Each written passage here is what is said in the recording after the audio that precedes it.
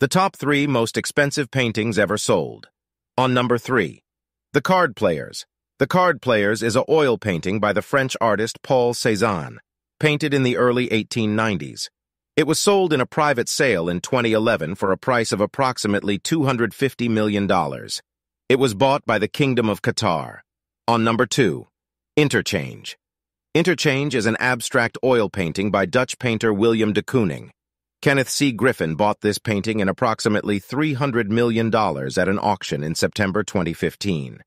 The most expensive painting ever sold is the Salvator Mundi by Leonardo da Vinci in 1500 AD. In 2017, it was bought by the Saudi royal prince Badr bin Abdallah Al Saud in a whooping $430 million. So what if I tell you that?